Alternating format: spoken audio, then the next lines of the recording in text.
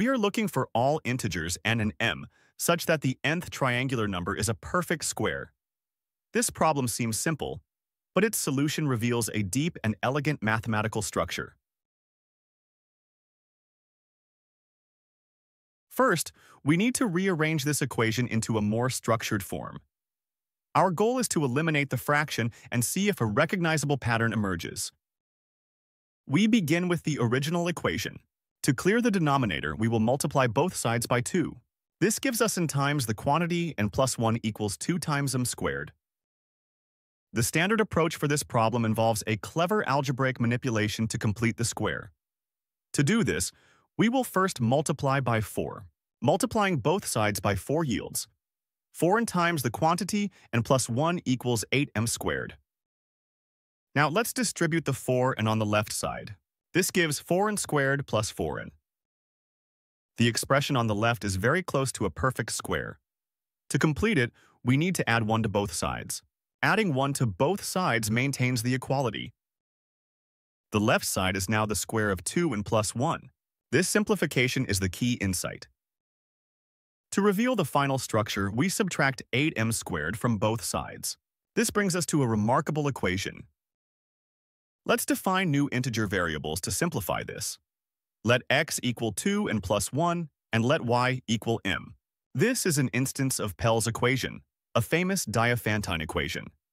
Finding integer solutions to our original problem is equivalent to finding integer solutions to this equation. Before we solve this, notice a crucial property.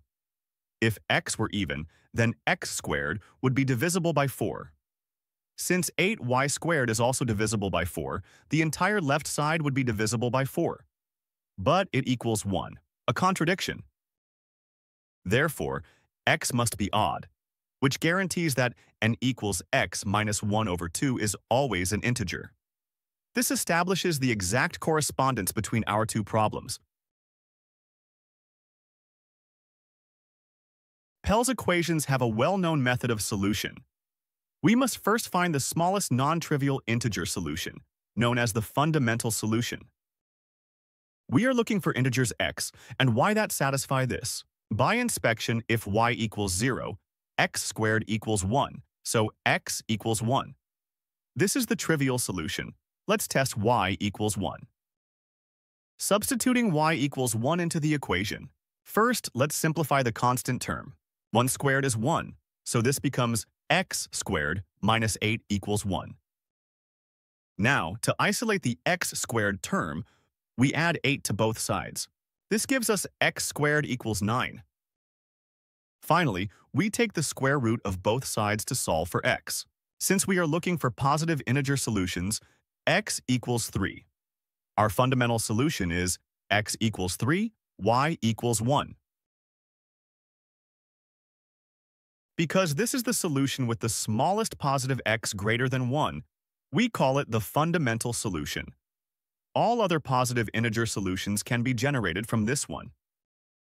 Here's the beautiful key insight. All solutions, x sub k, y sub k, are generated by taking integer powers of the expression 3 plus the square root of 8. This single formula unlocks everything. This works because solutions to Pell's equation have a beautiful multiplicative structure, corresponding to units in a number field. If we have two solutions, their product gives another solution.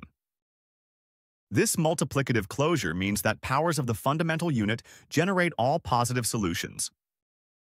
From this master formula, we can derive other useful computational tools. Explicit formulas for any term. X sub k equals the sum of the conjugate powers divided by 2.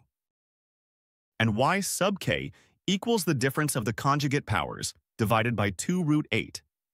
These guarantee integer results.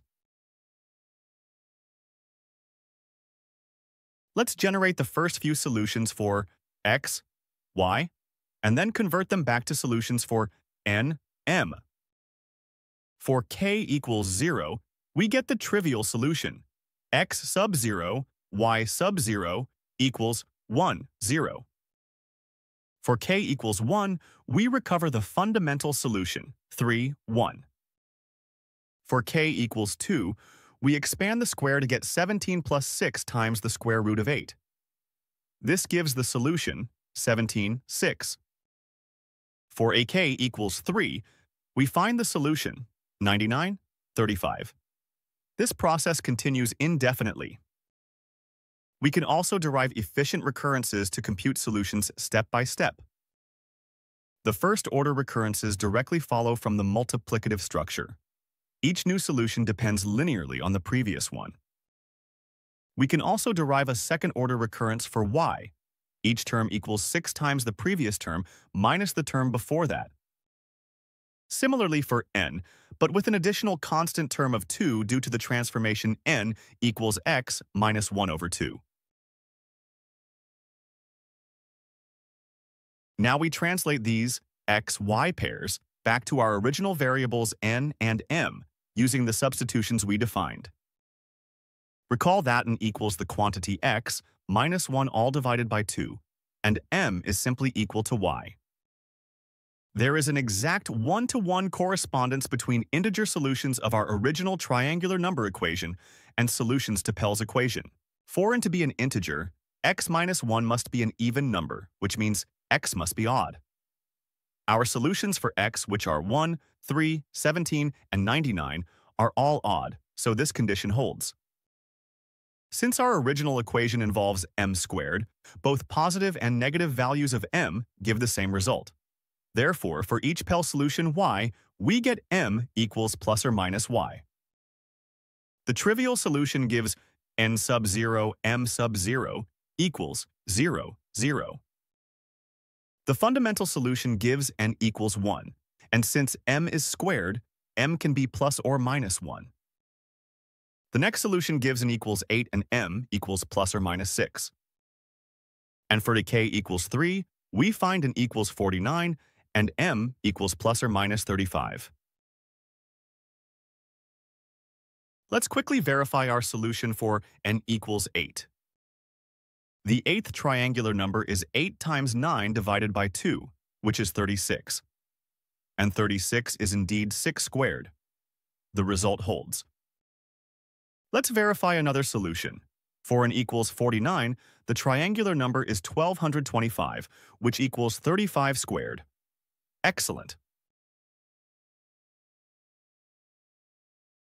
The problem asks for all integer solutions. We must consider negative values for n. Suppose n sub k is one of the non-negative solutions we found, like 8. Let's examine a new value, n equals the negative of n sub k plus 1. Substituting this into the triangular number formula, the two negative factors in the numerator will cancel each other out. This leaves us with the exact same expression for the nth triangular number, which we already know is a perfect square. Therefore, if n sub k is a solution, then n prime equals negative n sub k minus 1 is also a solution. This mapping is an involution. Applying it twice returns the original value. This accounts for all negative integer solutions. This gives us the negative solutions n equals negative 1, negative 2, negative 9, negative 50, and so on. In conclusion, a simple question about triangular numbers has led us to the deep structure of Pell's equations and number fields. We can now give the complete characterization of all integer solutions. All values of n come from this elegant structure. Positive solutions from powers of 3 plus root 8, and negative solutions from the involution mapping. For each solution, m can be positive or negative, giving us the complete family. The solutions grow exponentially, with consecutive pairs approximately multiplied by 5.83. From a simple question emerges infinite complexity and profound mathematical beauty. If you enjoyed this deep dive into number theory, please like and subscribe for more mathematical explorations. Also, feel free to suggest more problems you'd like to see solved.